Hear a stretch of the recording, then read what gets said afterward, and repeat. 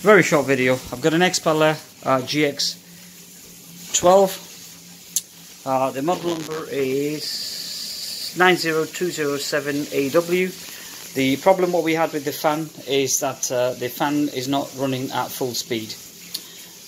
So initially it came to we came to an understanding the fact that the motor run capacitor, that is at fault. So what I'm going to do is I've already replaced this and then put the fan back into the wall, and basically hopefully that should resolve the problem. So I'll keep you posted. I'm going to give the fan a little bit clean and just take it from there. Now the strange thing is, on here it's a Helios fan, but it does say GX300. However, there's a label inside that. It says GX12. So I mean, I've spoken to Xpelair, and there was a bit of a slight discrepancy, but we've managed to sort this out. The capacitor, let me sort of make sure I'm not breaking this thing. Just bear with me. The capacitor sits behind here. And it's not a polarized capacitor, so therefore it doesn't matter whichever the terminal that you connect it back onto. So that's in there now. As I said, if you can see, look on the label upside down, it says GX12, WX12 and RX12. So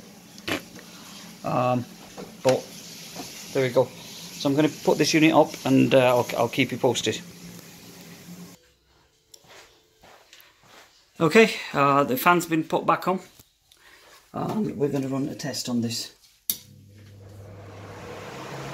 Instantly the power's there, whereas before it wasn't sort of it wasn't even spinning 1/3 of this speed basically, so it's very slow, but it was running. Now it's running very, very fast.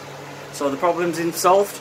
All you need to do is, if you've got the symptom where the fan is running slow, before you think about replacing the motor, think about changing this motor run capacitor. Mine was rated at 2 microfarad, 400 to 450 volts AC, but that I don't think that's going to be any huge relevance. Most capacitors, motor run capacitors, will rate from 400 volts onwards or something like that. So yeah, there we go, problem solved. That's all. Thank you.